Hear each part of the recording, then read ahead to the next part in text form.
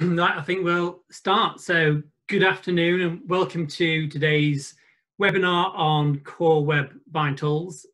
We decided to do a webinar about this a few weeks ago after Google's announcement that this was going to become a ranking signal. And when you get big pre-announcements similar to like the mobile first announcement that we had, then they started talking about that in 2016, 2017. There's often sometimes like a panicked reaction and some over dramatization by agencies. So, but yet at the same time, you know, it is a significant statement from them. So just how important is that? And we thought we'd be good to address that and really take you through some of the basics of what Core Web Vitals are, you know, what do you need to know and what sort of action do you need to be considering in taking.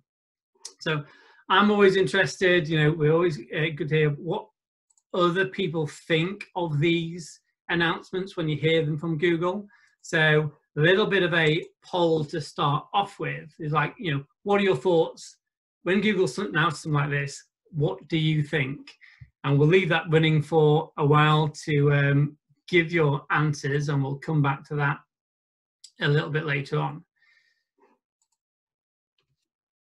So today's session is going to be around about 45 minutes. We've got two speakers and we'll have some questions in between the two speakers. We're going to be recording the webinar and also sharing on SlideShare. So we'll get those out in the next day or so. So no need to be taking any notes. There is a chat function, so feel free to say hi and where you're kind of tuning in from, and also a Q&A button at the bottom. So if you've got any questions at any point, feel free to you know, speak up or type up, and we'll do our best to answer those as we go through. If we don't get them all, to answer them all in between kind of like the two speakers or at the end, we're going to be putting a blog post together, and hopefully we can address those and share those with everyone. And finally, you know, this is our second webinar that we've done. We really enjoyed the first one and we got some great feedback, and what we want to do is continue improving. So afterwards, I think there is going to be a survey that'll come around. Feedback is very, very much welcomed and help us keep on improving the kind of info we give to everyone. So today's speakers, we've got Steve and Michael. First up is going to be Steve, who has got considerable SEO experience, having worked for Search Labs and Home Agency before joining Spike 4 years ago. I won't say how many years Steve has been involved in SEO for fear of making him feel old, but let's just say he has seen many Google updates. I think that's fair to say, Steve. Yeah, I remember when, you know, Google just started becoming a player in the search field. So you know, back in the day of InfoSeek and such. But yeah, thanks for that, Rob. Yeah, I think you're not feeling too old now, are you? So no. Steve heads up our technical SEO side of the business for Spike. He'll take you through Core Web Vitals from an SEO perspective. After that, we've got Michael. Michael is the co-founder and director of Raindrop Digital, which is a specialist conversion rate optimization agency. Michael spent a vast amount of time looking at CRO and user experience, and he'll take you through Core Web Vitals from the UX side of things. So there is certainly going to be some overlap, and the two things very much go hand in hand these days. But you know, it's good to address them both very important elements. So we shall get started, and I'll hand you over to Steve, and yeah, away you go, Steve. All right, let's see if this is handed over well. Technology hasn't failed us. So yeah, I'm going to first of all begin with talking about the Core Web Vitals and why Google has decided to introduce them, because obviously there's a reason behind that, and it's important for us to know it. What that means for us as an SEO agency, and what it means for our clients and for businesses alike. And then I'll just give you a short introduction to each of the Core Web Vitals, from the loading visual stability, and interactivity. Okay, it's not moved on yet, Rob, so this has worked well again. Yeah, just the satellite delay between. I'll just carry on pressing buttons frantically. Why are Google introducing Core Web Vitals? They came out and they announced this back in May, and it's really about simplifying page experience and page speed, because there's a lot of clutter when you're trying to deal with that. It's a very complicated business, and I think webmasters, developers, SEO agencies have always struggled with, you know, where you should start. And their introduction to that, here we go. So their introduction says, yeah, we're simplifying the landscape. We want to help you focus on what matters the most. And I personally think that that's a brilliant step forwards from Google. It takes away a lot of the lack of clarity around this. Just having a look on the graphic on the left-hand side here, they highlight the core Web Vitals in green for loading, interactivity, and visual stability that feed into page experience. But you've also got these other elements like mobile-friendly, safe browsing, and so on. They've not gone away. Okay, so there's still all of those other things that affect where you're going to rank and what Google thinks of your website. But what these Core Web Vitals have really done is take away all of this kind of complexity. This is a report from webpagetest.org, where Google will send people and say, you know, this will give you a lot of metrics on your website. But where do you start? You know, do you start first byte? Do you start security score? Keep live enabled? You know, all of these different things. And Google have said, okay, we're going to simplify that. We'll bring it down to these 3 web vitals that are highlighted in the middle here. And that makes our job a lot easier. I think it makes a dev's job a lot easier. And we know where we need to start now. We know what's actually going to have an impact. So that's one of the real benefits to us as an SEO agency. But what will it mean kind of for everybody else, for businesses and so forth? Well, we know that these metrics will impact on search rankings. Okay, so initial knee-jerk reaction might be, okay, panic stations, you know, what do we need to fix? You know, are we going to get dumped out of the search results, or those kind of questions? But I think it's, you know, if I could get across any one message, it would be, don't panic, take a step back from all of this, know that it is just one thing that will influence your rankings. Not necessarily the most, you know, it isn't the most dominant factor when it comes to SEO. But look at it as in part of a wider picture. Google say that they are going to prioritize the pages with the best information and content overall. Okay, so that basically means to me, if your website, if you're not currently ranking particularly well, then you need better content on your website. And that is where you should be spending your resources, not on these core web vitals. Okay, they're a focus for a different group of people. If you have really good content, and so does your competitor, and you're ranking, you know, you're vying for those top spots in, you know, the top 3, and there's nothing to really separate you, then that's when these core web vitals really kick in. So it could mean that you steal that #1 spot because you have better core web vitals. But like I said, if your content isn't brilliant in the first place, then this isn't going to change where you rank particularly.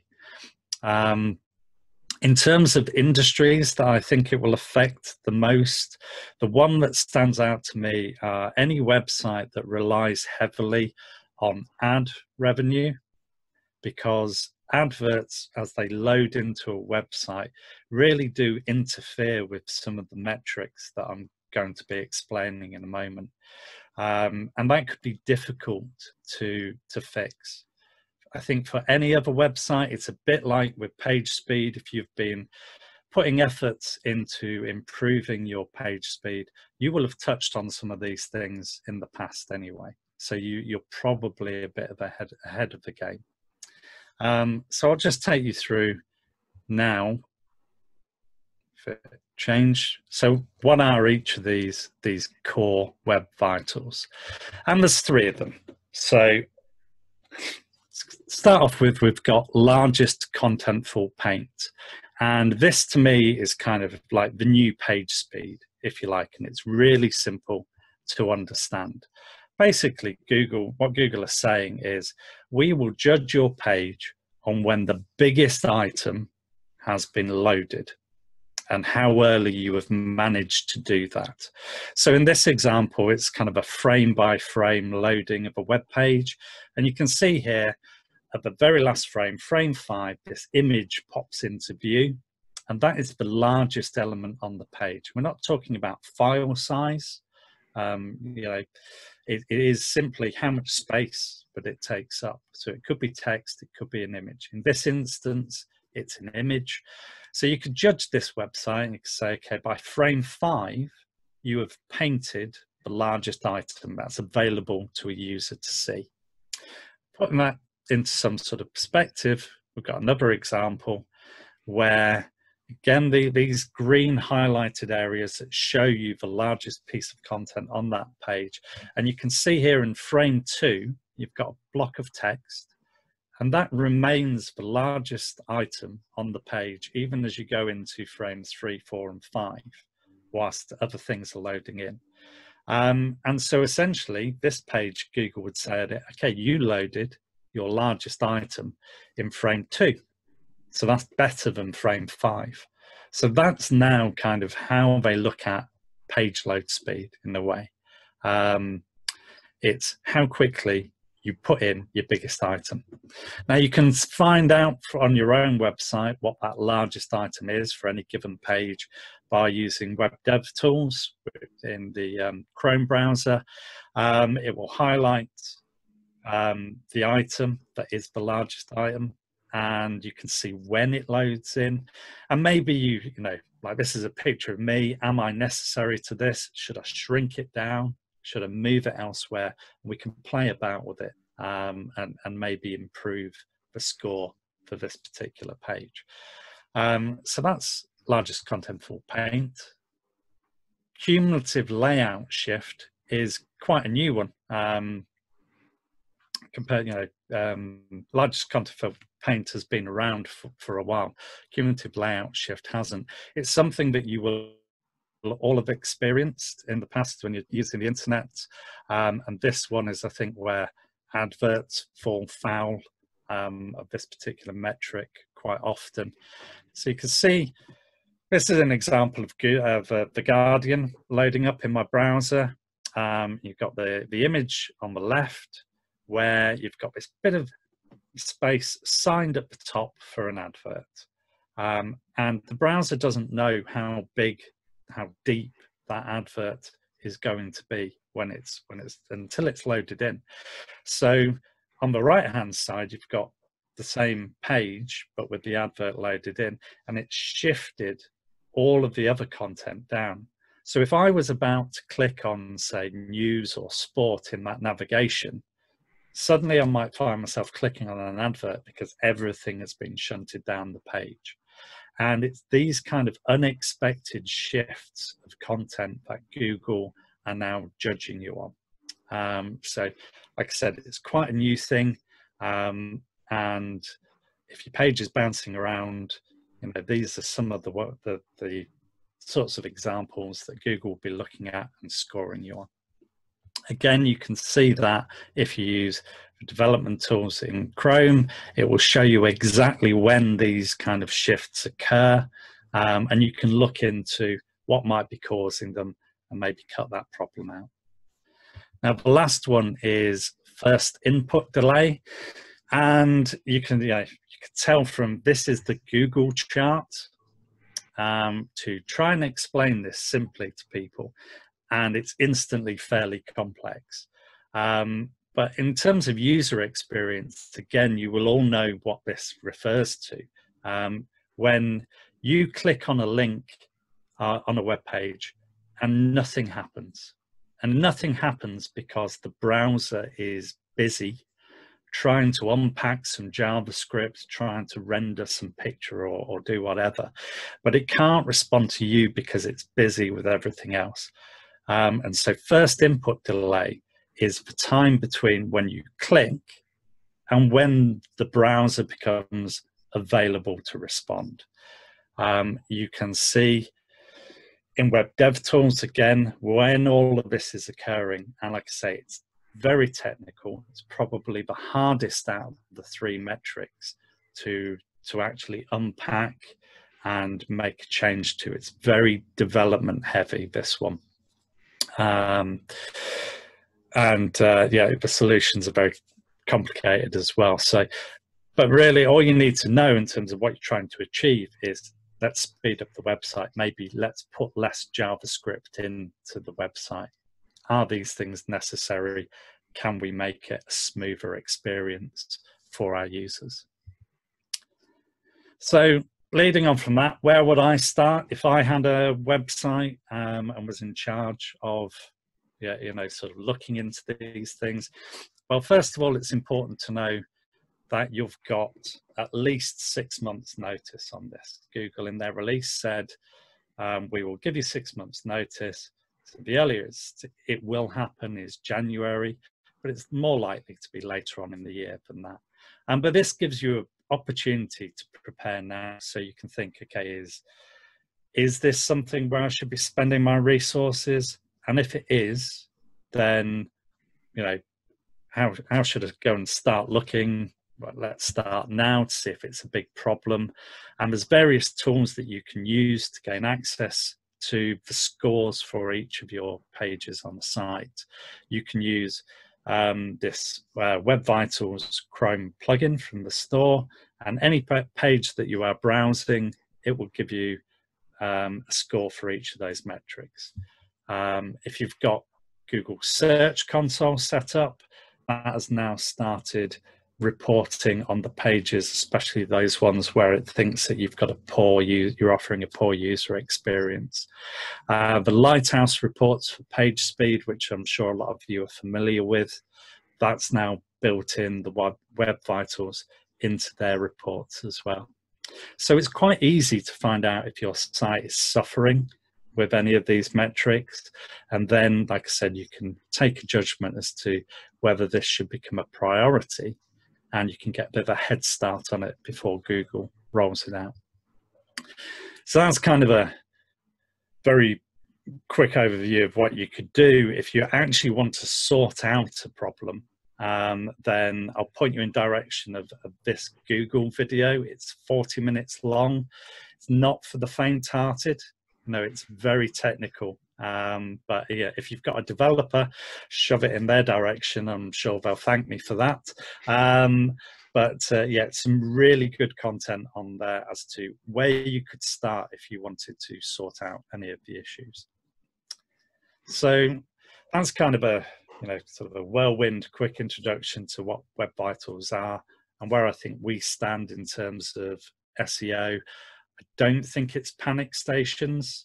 I wouldn't want, if somebody was phoning you or emailing you and saying, oh, you've got a terrible score for a core Web Vital, you need to get that sorted out. I think that's probably the wrong reaction to take to these. Yes, they might be important, but you have to put it in context with everything else that's going on your website. Cool. Thank you very much for that, Steve. A couple of questions. First off, there's quite a few businesses and sites out there that have always struggled with page speed and trying to fix their page speed issues. So if they've not been able to do that as page speed is one metric, will this now be able to fix their issues with like the new metrics? So a bit of both to that. I think page speed, like I said, it was very difficult to know where to start, what mattered the most, and this helps refine that a bit. I think with Largest contentful paint, so the biggest item on your page, that's quite easy to fix. That just needs your designer, or you're just shuffling your template around a little bit, and it's not very techy. Layout shift is a bit techy, but again, you can maybe say, okay, well, we'll just move things around so it loads in a better order. When it comes to first input delay, if you got really stuck with improving your page speed, then first input delay, you're going to hit the same brick walls with that one. If you've not got access to a good dev team, then I think you'll really struggle there. So it's a bit of both. I think there are some things that you might have access to as long as you can tweak a template, but other things do require a similar amount of dev work as page speed used to. Great, thanks.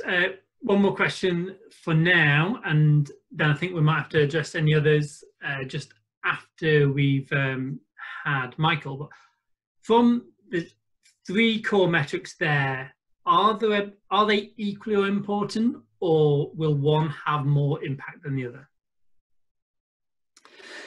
Right, that's quite interesting, because in the old page speed reports, they used to give weighted metrics. So things like content paint were rated at a higher value to maybe the time of fully loaded, and it was all quite complicated.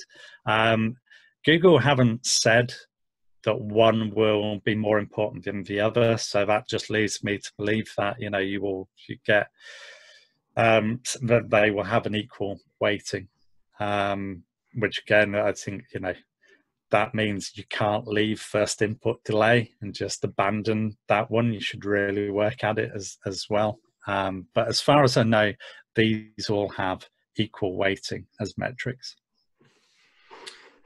Great, good stuff. Right, I think we'll now move on to Michael. Michael's going to chat to you from a UX perspective. So I'll hand you over to Michael. There's going to be, I think, some little bits of overlap, but it's always good to make sure we're covering from the UX and SEO perspective we mentioned before, because the 2 things are very closely interlinked. So over to you, Michael. Brilliant. Thanks, Rob. And as Steve, make sure technology's working. It seems to be skipping ahead for me, so I suppose that might be a good thing.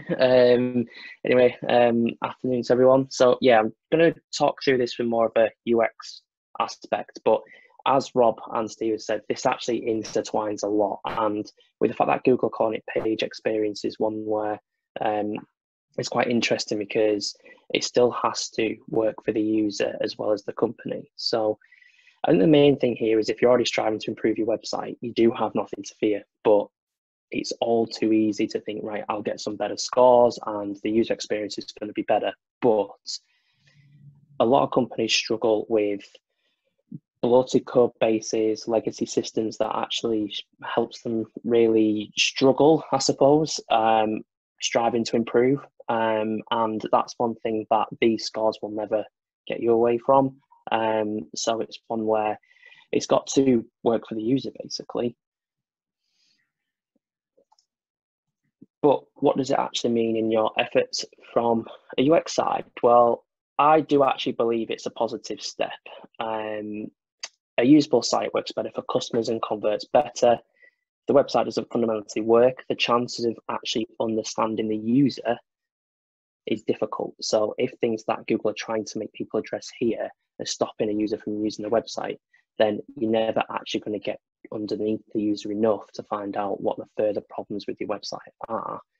But also, as Google is sort of trying to point out here as well, is you can have the best design and content, but if people actually can't use the website, then there's going to be no difference, and it's going to affect on both sides.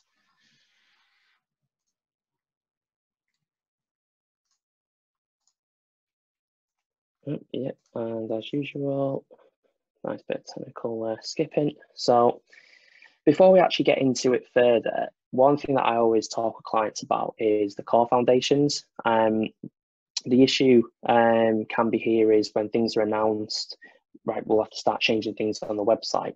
But I would say it needs to go back to basics, where you have a defined process about how you're actually going to make the website better. Listen to customers.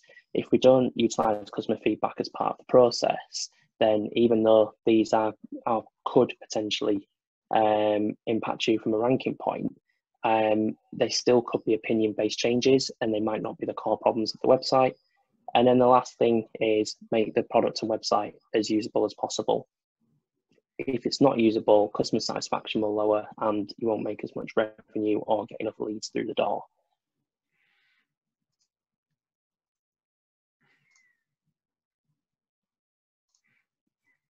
Every time I press it, it seems to do 2 slides at once. So as Steve did, I was just going to break these down as what we would class these from the UX side. So largest contentful page, load time, how long does the main content to appear for the user, first input delay, page interactivity, time from user interacting with an element, say a link or a button. One key metric here to understand is this doesn't include scrolling. So if someone hits the website and scrolls, they won't class that as page interactivity. And lastly is cumulative layout shift, which our class as page stability, which means expected and unexpected shifts to the page.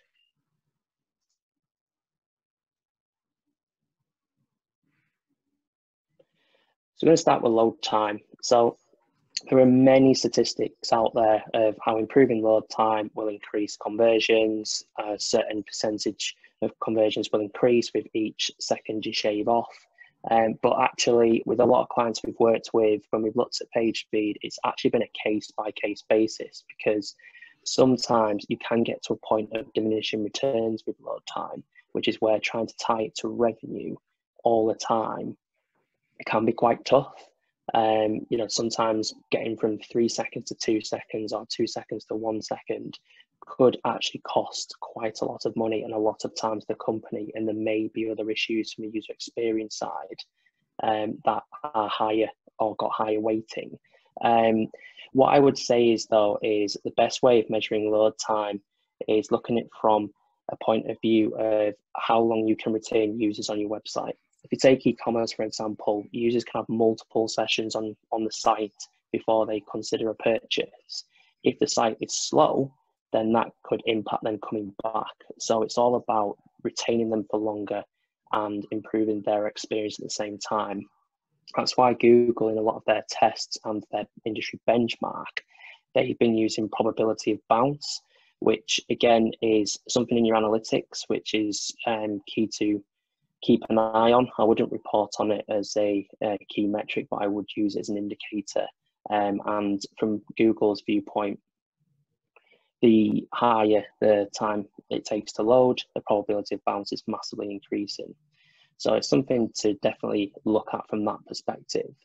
When it comes to load time, there is a lot of different aspects that we want to really look at, and the scores don't always reflect what some of the problems are. I've got some examples that I'll talk through, but you know, if you're going to start looking at improving load time from a user experience perspective and from a business perspective, then you've got to look at your hosting provider and what resources you've got. If the site can't scale, then the scores won't reflect that. Secondly, it's all to do with how the site's been built. So is it cached? Have you got the right database functions in place? Have you optimized your images? And have you minified JavaScript and CSS? These are all key things that will help improve load time, not just on a scoring basis, but on a basis for the user as they're using the site.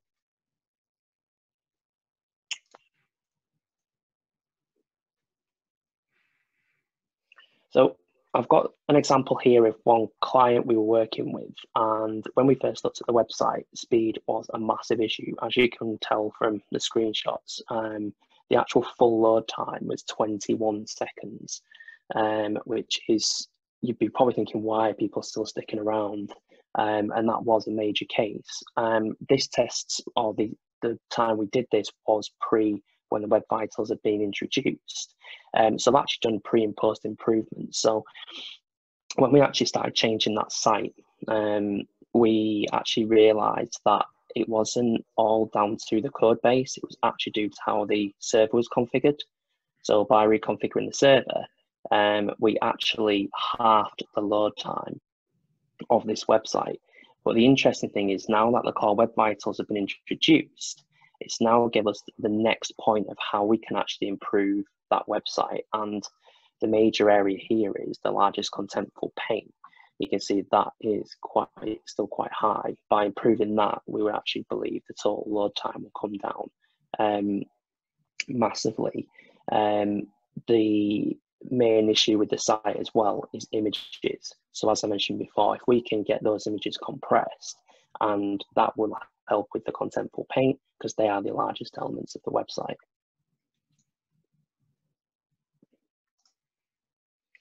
But the second thing that the scores don't always tell you is what it actually does for the user when you're on the website. So this is one of our other clients with their checkout, and as the website loads, it actually gives people error messaging around the fields and actually around the shipping methods.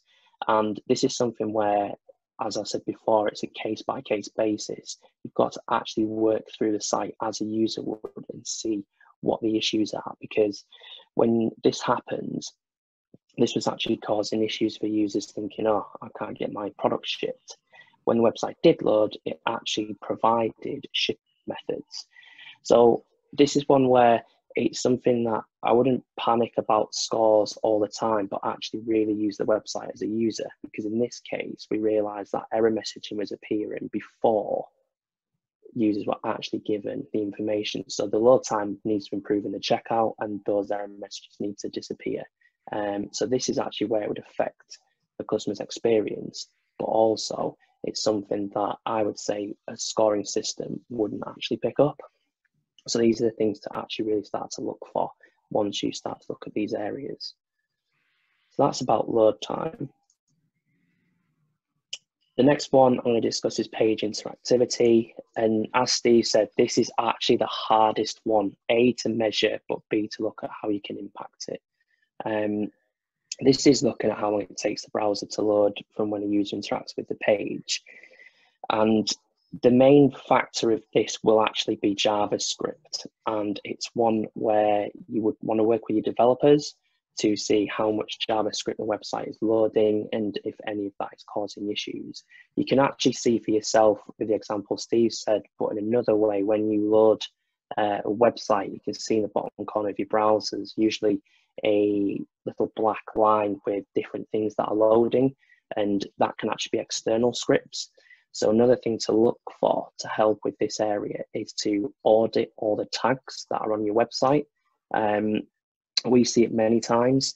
There's a lot of third-party tags that can be causing page interactivity issues. Some of these will be valid and will be needed from a tracking perspective, but we usually find out-of-date tags or tags that are still there, but the software doesn't even have a subscription with the business anymore and is still being loaded, so that's an extra resource. So one thing I'd recommend from a page interactivity aspect is looking at what tags are loading and what can be reduced, and that'll be a good start point and it will help on that area.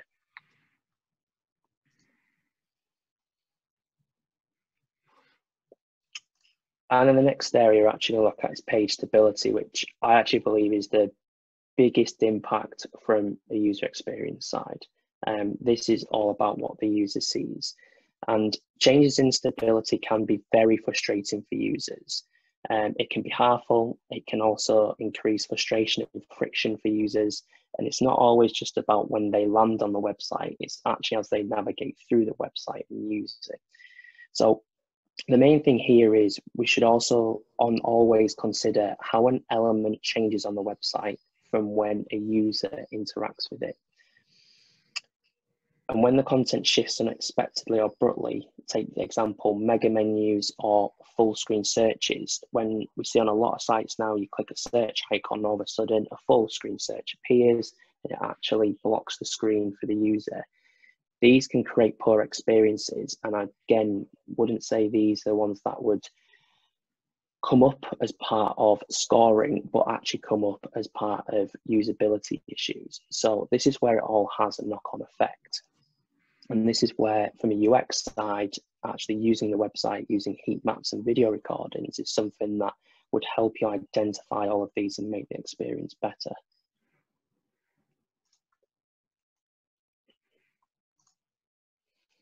So what are the common issues from the page stability side? So as you saw from Steve's examples, ads, embeds and iframes are probably the biggest problems here. Loading videos from Vimeo, YouTube, ad roll, things like that. But there's other areas of how stability can be effective. So you have got images without dimensions. So when a website loads and then a big hero image comes in last and then shifts all the page down, that is actually one of the biggest problems. And that can affect quite a lot of websites that are image heavy. The other area also is dynamic content, which is actually injected over other content or as screen overlays. These can be things like when you see pop-ups appear for sign up to a newsletter, telling people to install an app, or GDPR notices. One thing we would say is try to limit the amount of times you can say to new content when the page is loading or when a user's interacting, and make sure that any layout shifts that occur are expected when the user initiated a certain action on the website.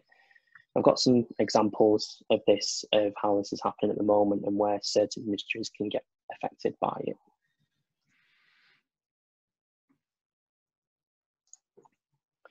So the first one, this is actually a online, what I call an online magazine blog style website. They do rely massively on ads as their revenue stream. But as you can see on the left-hand side, this is what the website looks like when it loads. And then about 2 or 3 seconds later, a huge banner ad starts appearing behind.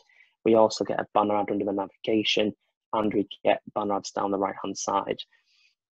All of a sudden, the page is completely shifted from a stability angle. And websites that rely on these kind of ads, I believe, will get hit further, and it will harm them from a UX side just as much as a search side. And it's an area where, from an ad perspective, these need factoring in, or the lookups need to be better for when the website loads. The experience can be very poor and actually drive people away from the core of the website, which is to read the content.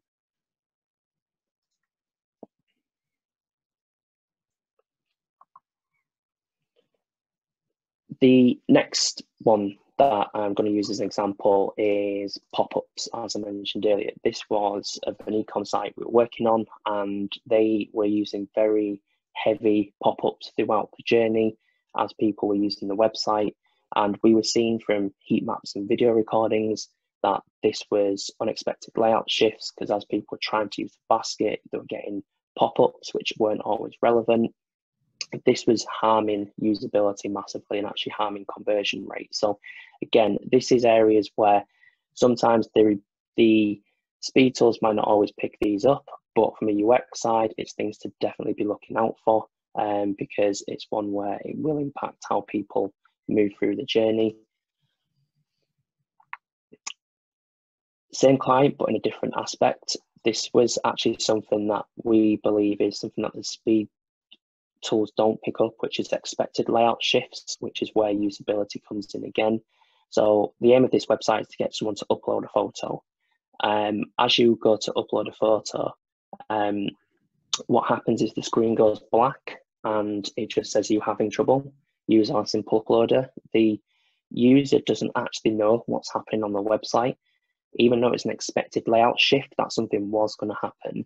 They haven't been given any progress indicators or anything here to help them understand what's happening next.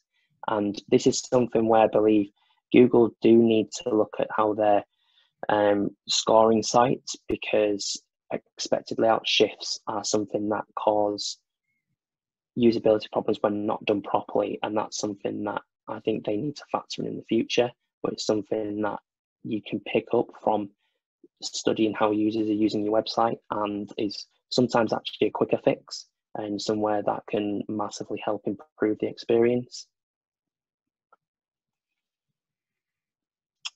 And then one of the other examples I'm going to give here is a checkout, which I believe when we were doing the studies on this website and now looking at how the Core Web Vitals are introduced is an unexpected layout shift as well as a usability issue. When we were studying the site from a heat map perspective, we could see that there was quite a large amount of taps on the shipping method, as well as the next button in the checkout.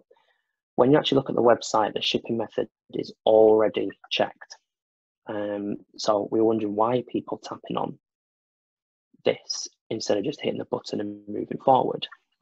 And what actually was happening was when people were clicking the button, the website was reloading and giving error messages saying that no one had selected their delivery method. And the issue around this was that when that happened, the website unexpectedly shifted people to the top of the page.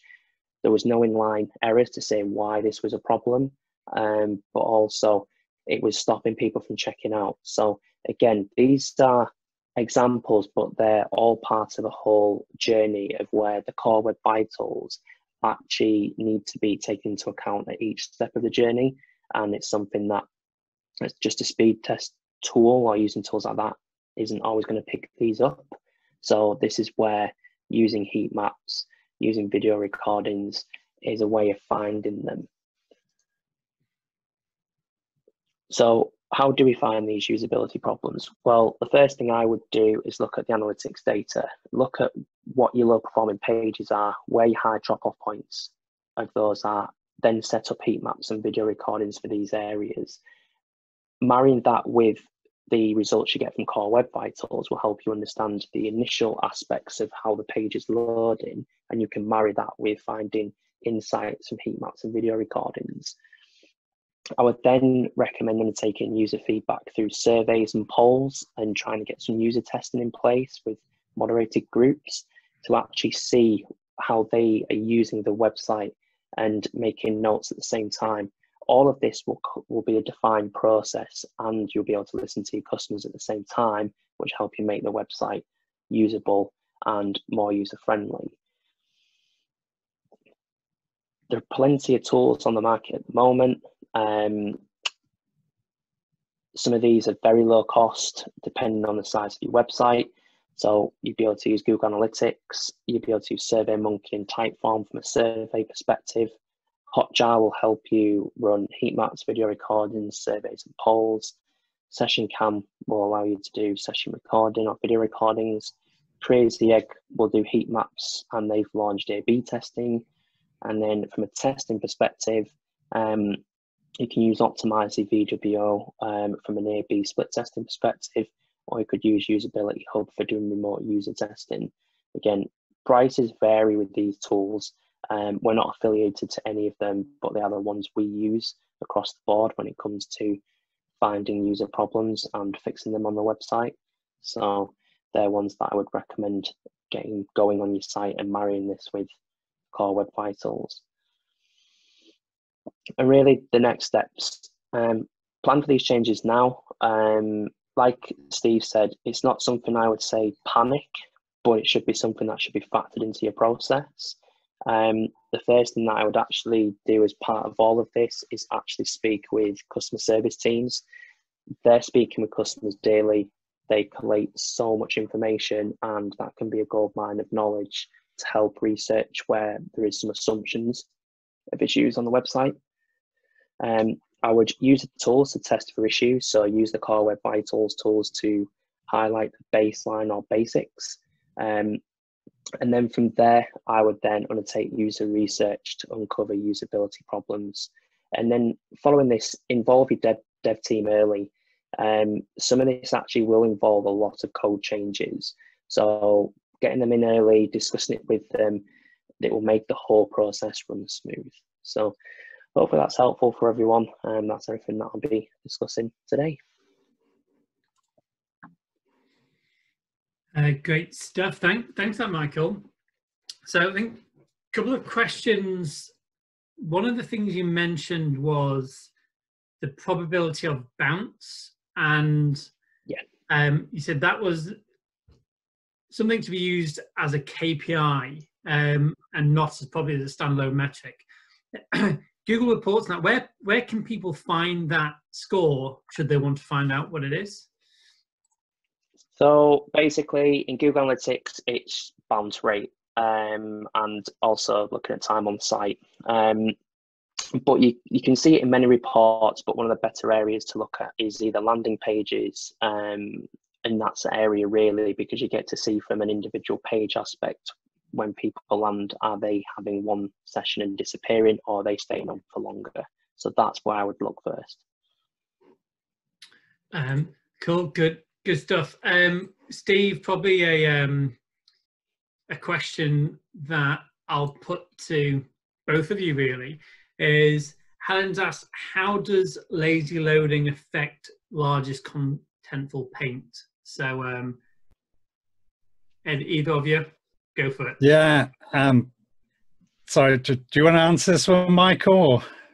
Yeah, up to you. Yeah, I can answer to you. Yeah, it's actually a really good question, and not saying any other questions aren't, but it's one where everyone tells you to put lazy loading on improves speed. I think it actually boils back to, is it the largest item on the page? If it's not, I wouldn't say it would have a huge effect, but it also comes back to the way lazy loading has been implemented. And if you set the image dimensions for each image accurately, then lazy loading, I believe, wouldn't have an effect. I don't know what you think about that, Steve. I think the problem with lazy load is that it's been lazily implemented in a lot of ways. So lazy load should really only affect content that is loading into the page, but below what you instantly get to see on the page. So you've got your mobile view, and everything that's downloading that you can scroll to see should only load in as the user scrolls to see it. Quite often when we see lazy load implemented, it just is applied to all images. So it basically says, load in all your images last. And that's not going to help you when it comes to largest contentful paint, because if your LCP is an image and you've told the browser to load in images last, then you're actually going to perform worse in that situation, and you need a bit more control over loading that top image in quicker, and not applying lazy load just to every single image that's on the page. So yeah, that might cause some problems for websites, I think, who have done the right thing by applying lazy load, but maybe not quite in the right way. Okay, great, thanks. Another question has been asked a couple of times, I think, is regarding first input delay. Would it be classed as interactivity if someone scrolls and then clicks a button? No. Oh, when they click the button is the time that is recorded from. So, and like I say, it's that delay from clicking a button and something happening. So it's not like you need somebody to try and interact with your page straight away. You know, you're not being scored on that. Somebody came to my website and 2 seconds later they clicked on something, and so I win. It's basically when somebody does choose to click, how quickly does that browser respond?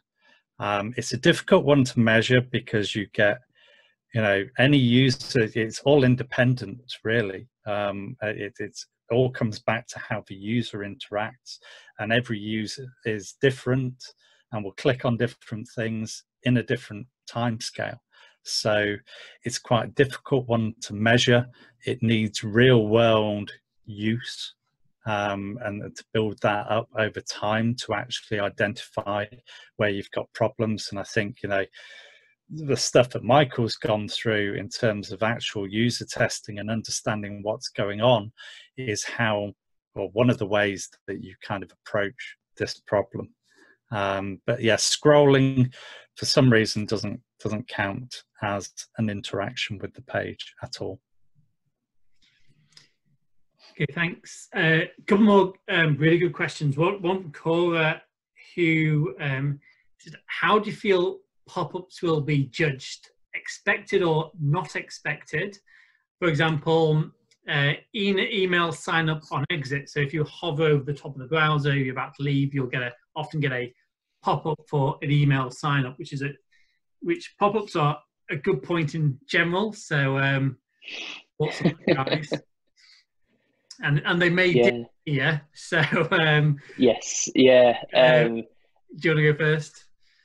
Yeah, I would say any time where it is not click orientated, then it's unexpected. And I think that's where that comes in. So like you example you gave there, Rob, you're about to ban on the website and something pops up. That is technically unexpected because you haven't clicked anything. Whereas if it was part of a process where you click a button and a modal window pops up, that could be an expected layout shift of the page. I think one of the biggest problems here really is, and I think it doesn't help with the way cookie banners have been implemented, but when you first land on a website and all of a sudden you have this massive pop-up in front of you asking you loads of different options. We've actually seen it in heat maps where what we class as like banner blindness, where people just completely ignore it because they expect it now and just delete it and don't read it. So it actually has other effects from the UX side, but I would say if it's not user operated, it's unexpected. Anything to add to that, Steve? Yeah, I think just going back to the first graphic I had in my slides, and I think Michael had it in his as well, which highlighted, yeah, we've got these core web vitals, but we've also got mobile friendly site, HTTPS, and the last one on that list was intrusive interstitials. So they're separate from core web vitals. They're already in play in that sense. So if you've got something, when somebody goes to your homepage and you just slap up a big banner that's promoting something before a user has even had the opportunity to, you know, browse around your site for a little bit, then it's probably impacting your rankings right now, and something that I would suggest fixing.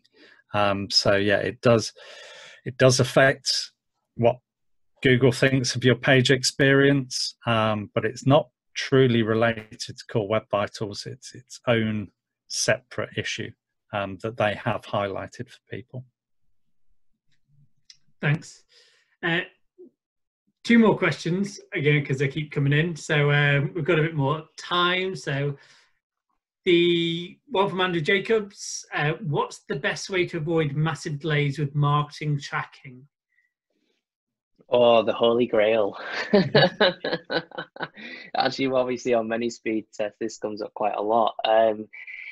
There isn't a finite answer to this from one side, but you can prefetch, which is basically the website does like DNS lookups a lot quicker to pull these tracking tags through. But another way is, depending the way the tags work, you can host them locally and load them locally to the server, which is one where you would have to really work with your dev team to make sure it doesn't have an impact. That is the best way, but it might not be the right way depending on the tag you put in. I think the other side is actually just reviewing what marketing tracking tags you're loading on the site and how necessary they all are. And also the efficiency of them, because we've seen it with sites where people have put their Facebook pixel code on 3 or 4 times. Actually, do you only need it once? So I think there's like a halfway house really of how much do you need? Can you save it locally or can you prefetch it? I don't know if you've got anything on that, Steve. Yeah, it comes into the sort of first input delay thing, I think, with how busy a browser is trying to deal with all of those tags and all of those scripts. I'm by no means an expert in what is called web workers, but I've been reading up of them of late. I think the whole sort of prefetch thing is good. Web workers are, so the complication with the browser is that it's dealing with kind of one thread, and everything queues up on that one thread and therefore delays things. And web workers, from my understanding, gives you a second thread. So you can actually split that load and have multiple things working at the same time. So whilst you might not be able to necessarily reduce the amount of scripts that you're running, you can maybe take some off the main thread, the main browser workload, and share it around to other threads, and just speed up the whole process like that. But again, that's me kind of having researched it a bit and got out of my depth in some technical server code and thinking, okay, well, I need to carry on reading up about that. But you know, it's certainly an option if you've got dev time and the resources to back that up. Your bedtime reading sounds pretty wild, Steve. Okay, couple more. So another one from Helen is, if you've got an article which has images all the way through it, would the text as a whole count as the LCP, or would each block of text count individually? It's individual. So it pretty much comes down to like your paragraph tags in HTML. So it could be as small as a you know, your title could be an LCP, and it's simply on how much space that takes up. But your title is surrounded by the title tags, you know, your H1 headings or whatever, counts as a separate element to the paragraph that might come below it. So each one of those bits will be individual. I think just to add to that as well is paragraph length, more from a usability side as well. Like long paragraphs on articles can be very difficult for users, especially users that are dyslexic as well. So I think it's one where shorter paragraphs and laying a blog out in a better way will actually help this as well. So again, it intertwines so much. Okay, great. One final question, which is come from Duncan, who is a fellow director here at Spike, who's asking you to get crystal balls here out, guys, and to say, do you think Google will add more components to Core Web Vitals over time, and what things might they be able to phase in? You want to just ignore them? You can ignore them if you want. I'll take a shot at that one first. I think, you know, these things change. We've had page speed and everything that came along with that.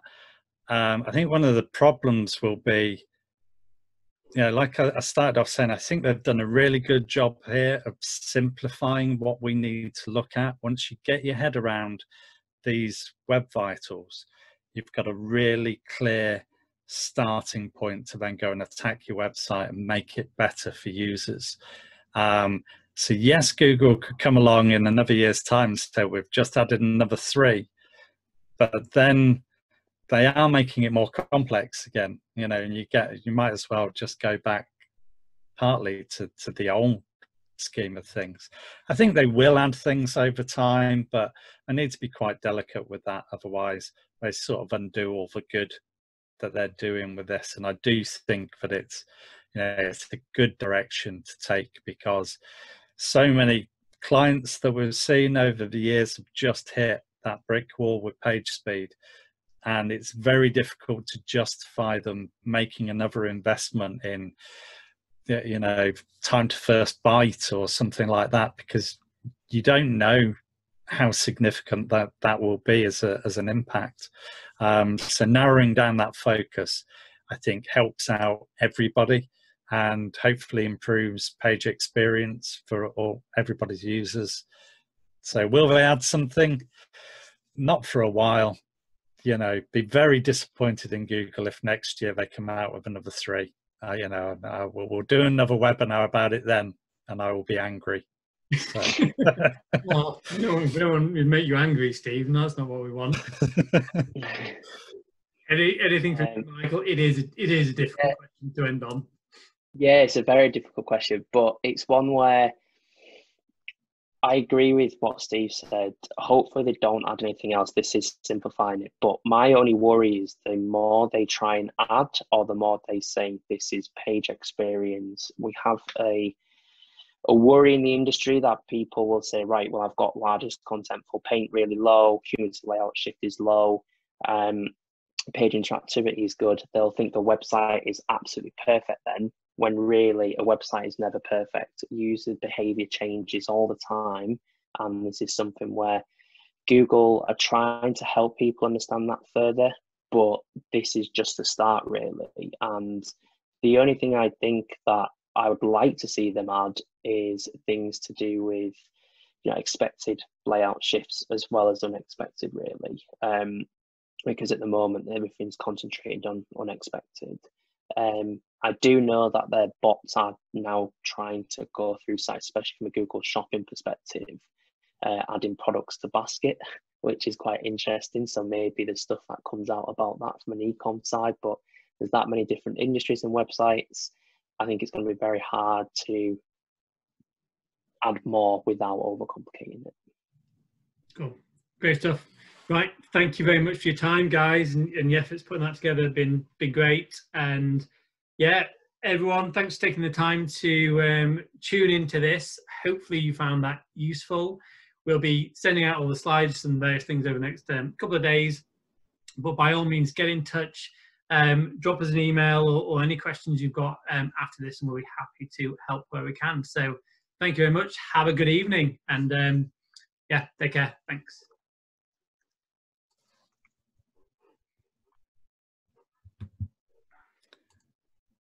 We all ended. Yeah.